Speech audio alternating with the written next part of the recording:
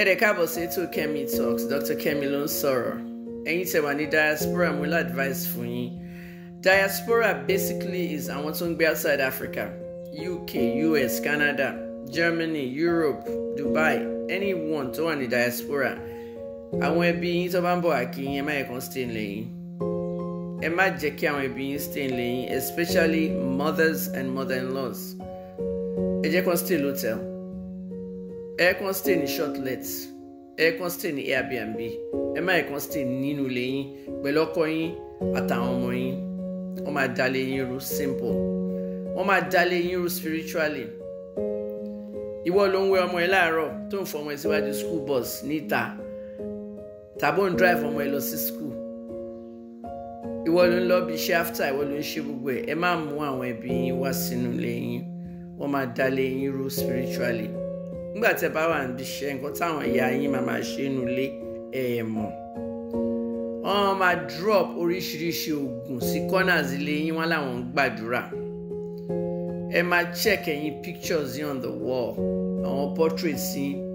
Wọ́n máa fi èédì oògùn sẹ́yìn pictures. Ẹ máa check everywhere in your house.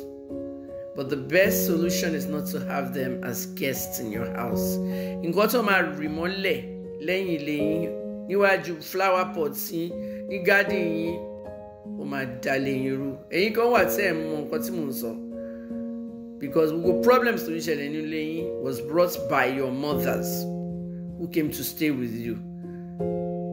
Ẹ bímọ ẹ lè tọ́jú ọmọ yín. Ṣé ẹ rí àwọn Americans gbogbo mothers wọn travel lọ sí states lọ jókòó tí wọ́n gbà tán bímọ. Ìwọ ló máa learn motherhood now.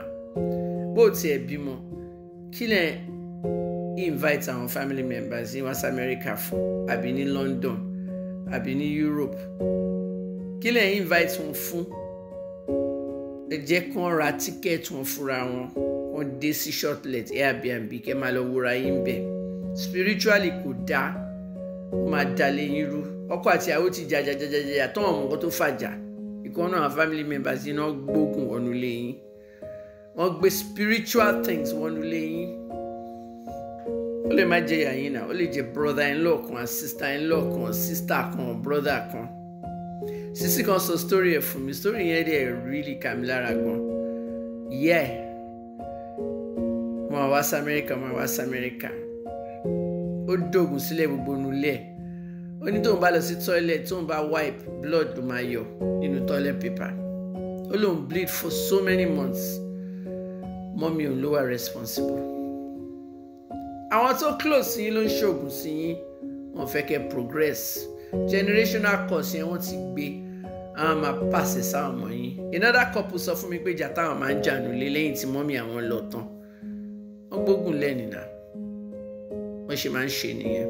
Ìwọ tó bá jẹ́ ọmọ Yorùbá, you understand what I'm saying, because wọ́n ṣe máa ń ṣe nìyẹn. Wọ́n á dá lé yín rú abroad. Ẹ má yẹ kán stay nù lẹ́yìn. Ẹ lọ gbọ́ hòtẹ́ẹ̀lì fún wọn. Ẹ lọ gbọ́ Airbnb fún wọn. Ẹ lọ gba shortlet fún wọn. Gbogbo ẹ̀ ló wà ń ta. Ẹ lè jẹ́ kẹ́ni kankan wọlé lẹ́yìn ordinarily. Wọ́n wá sọ fún ipa lẹ́yìn, be careful who you bring to your house. Don't bring your co-workers to your house. Ẹ má mú co-worker wọnú lẹ́yìn. Ẹ má yẹ kẹ́ni kankan wo nǹkan kan nú lẹ́yìn. Nígbà tí mo wà ní America ní states wo ni mo wà náà, I think it was Georgia, Atlanta. Àwọn tó wọnú lé mi náà padà wá rọ̀bì lé mi. Nígbà tí mi ò sí around, tó ń gbé laptop, tó ń gbé phone, tó ń gbé oríṣiríṣi nǹkan nú lé mi. Torí mo ṣe birthday party fún kan náà àwọn ọmọ mi. So wọ́n scope ilé yẹn dáadáa, wọ́n wò dáadáa. So ẹ rọra o, ó ní ẹni tó lè wọnú lẹ́yìn, ẹni tí ò ní wọnú lẹ́yìn. But tó bá ti come to àwọn èèyàn bọ̀ láti Nigeria, don't let them stay at your house. Simple.